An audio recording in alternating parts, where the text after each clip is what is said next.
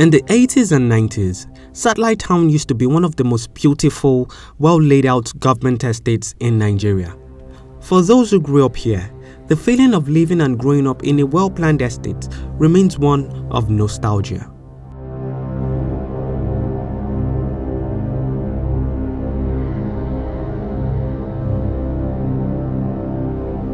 I've been here for quite a while, close to 30 years. I've been living in Satellite Town for close to 30 years. When we moved in, it was a very serene place, beautifully laid out, with lawns, pedestrian walkway, an underground network of drainages that discharges into the canal. They have a tertiary canal that discharges to the main Lagos Lagoon. The roads were well paved and people drive smoothly to their places. Precisely in 2010, Satellite was a little more decent. The roads were accessible. You know, we have free movement of people. But these days it has turned upside down. Everything is chaotic. You can see I'm just trekking to work. If I don't get an Okada, I can't drive my car because the road very close to us is not accessible. If you can look, you see a lot of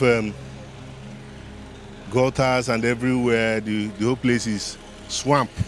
That used to be a very good accessible road. The history of Satellite Town is rooted in the early 80s when the Lagos state government mapped out the area for residential purposes to assist low-income earners to acquire their own homes. The Satellite Town, like it was planned by the Obasanjo-Murtala government, it was specially made for civil servants and also senior people who were in the industry, who were actually in the industries. It was supposed to be a place of residence with facilities in place. We have like the civil service club, mainly for the civil servant and other senior public servants who also live around here. An offshoot of Festac. After the Festac 77, people were transferred to Satellite Town. Located along the Lagos-Badagry Expressway in Amuwo-Odofin local government area of Lagos State, Satellite Town was once a model estate in Nigeria, like the Festac town before it, that was developed for the Second World African Festivals of Arts and Culture hosted in Nigeria in 1977. But today, the once beautiful town has lost its originality. The area is now replete with deplorable roads, degrading landscape, oil tank farms, and heavy-duty trucks. What used to be a beautiful, serene, and distinct estate with well-laid roads has turned to a shadow of its old self.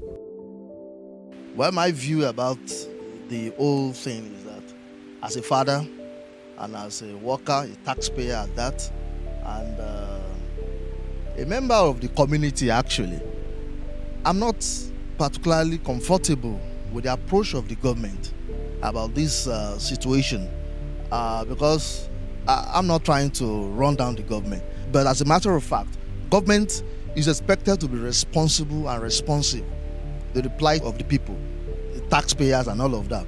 We have a lot of economic activities going on in this area. We have the Alaba International Market on this corridor.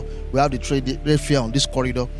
And a whole lot of things happening on this corridor. And it's an international route, so to speak. It leads to Seme, the Republic of Benin. So government is expected to have done a lot of things, you know, to improve on the life of the people. Because if the roads are not in good shape, the road infrastructure, if it's not in good shape, it will give room for traffic-induced robbery. People cannot predict their journey time. It affects the economy of the people on that corridor. And as a father, we even for the school bus to pick my children, it's a whole lot of issue for them.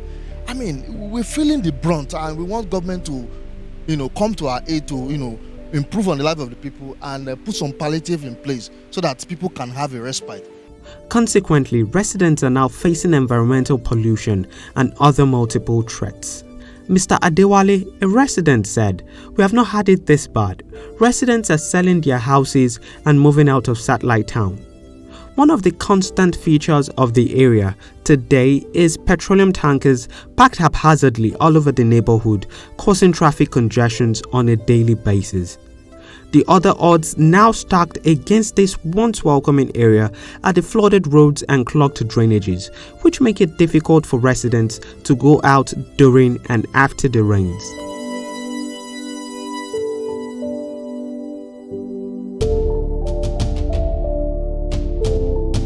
I think it's very bad for them to bring depot to where people are staying. I will advise the government to come and eradicate it because people's life is at risk. As cosmopolitan as the neighborhood is, and with the spread of tank farms all over the place, Satellite Town does not have a fire service station in case of a fire outbreak. To return Satellite Town's lost glory, it is imperative for the government to step in and return sanity to the area. Dilapidated roads and clogged drainages have to be fixed. The town needs its own local firefighting equipment, and tank farms have to be relocated from the heart of the residential area if it is to regain its lush glory.